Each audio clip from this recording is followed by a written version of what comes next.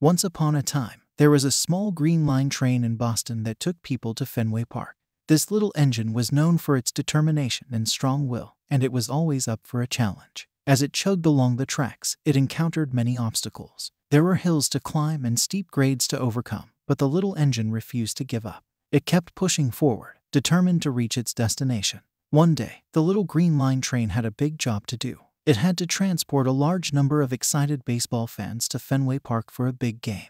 The train knew that it had to work hard and stay focused to get everyone to the game on time. As the train began to chug along the tracks, it encountered many challenges. There were steep inclines, sharp turns, and heavy traffic along the way. But the little engine refused to be deterred by these obstacles. Whenever it faced a particularly tough hill to climb, the train would call out to itself, "I think I can, I think I can." It repeated this mantra over and over, pushing itself to keep going even when it felt like giving up.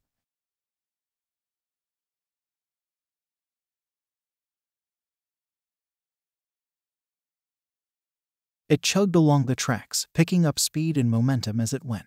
And as it approached the final stretch, it could see Fenway Park in the distance, a beacon of hope and excitement.